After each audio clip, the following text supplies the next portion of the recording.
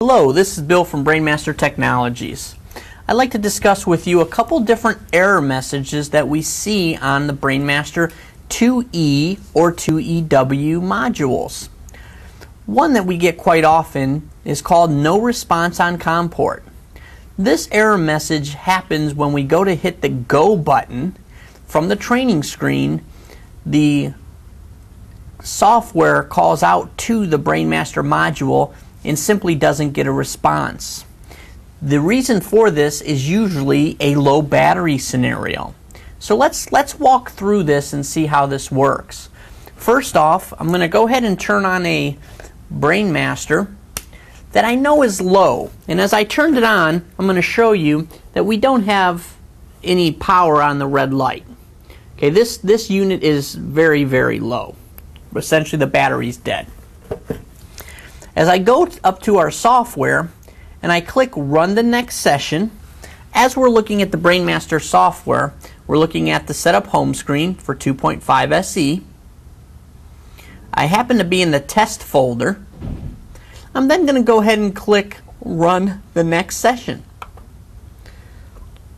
We notice that our training control screen has opened. Again, my Brainmaster is in the on position, however I know my battery is low. So let's see what happens. As I click go, notice I get no response on COM port. Check module, turn module off and on, check cable, check COM port number and status. Well, knowing that my battery is dead, I have a couple different options. If I have a rescue kit, for instance, I can plug in an external 9-volt battery, leave the unit in the off position, and then be able to communicate with the PC. So what I'm going to do is I'm going to go ahead and end up plugging in an external 9-volt battery.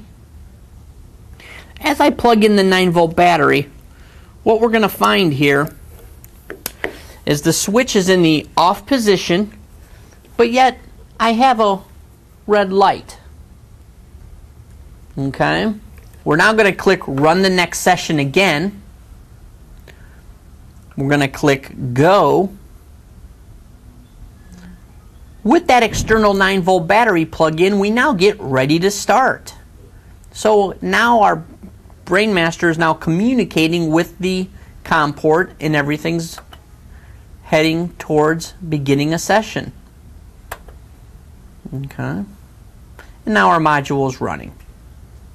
So we'll cancel that session.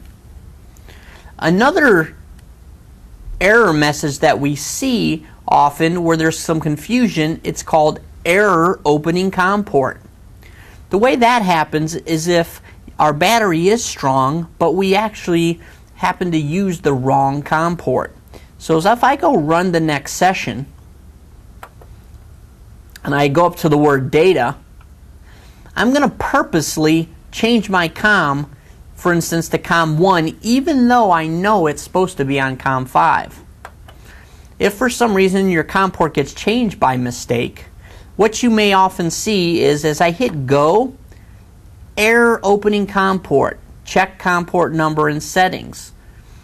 Okay, this is not a battery issue. We currently have the good brand new 9-volt battery plugged in, but we're calling to a COM port where our Brainmaster is not assigned to, thus we get the error opening COM port.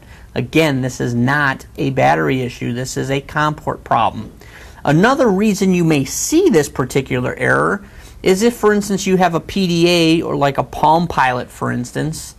Palm Pilots tend to be very aggressive holding COM ports. So if you sync on the particular PC that you're using your electroencephalogram on, what can happen is that Palm will hold on to a COM port even though you've used it before with the Brainmaster. You'll try to communicate and you'll get this message, error opening COM port, because it's being blocked by the Palm software. If that happens, you want to make sure you go down to your taskbar, right click on your Hypersync Manager and disable the connection to the COM port. That's different in all of the different PDA software, so you do have to use possibly your manual for your PDA to figure out how to do that. But for the most part, it is simply down to the taskbar, right click on the icon for the Palm software and then disable it from there. Once you've done that, you can hit OK, and then you can go back and try it again with the correct COM port selected. As we go back up to the word data, I'm going to click use COM5. If I hit go, we're ready to start and we're all set. So just to sum up, module not responding is usually a battery problem. Our battery could be either low or completely dead. Even if you see a bright red light, it can still be low. The light itself only takes 1.5 volts to fully illuminate, yet the system needs 7.5 volts to communicate with the PC. Thus, from 7.5 to 1.5, you'll have a bright red light, but you will not get communication, and you will see the module not responding error. Your next step is to check your charger. Testing the charger should read open circuit 13.8 to 14.2 volts. If you see 12 volts or 10 volts or 9 volts or less, that charger is no longer functioning properly and should be replaced. Another option with a low battery error message is to use a rescue kit. The rescue kit is a great backup. We've seen that before using the 9-volt battery. You can get that rescue kit from the office at the 440-232-6000 number. And that's always, even if you haven't experienced a battery issue yet, it's good to have it so that if you're in the middle of a session and your battery gets to critical low, you can simply plug in a 9-volt battery and continue on throughout the day and not be stuck with a system that's no longer working.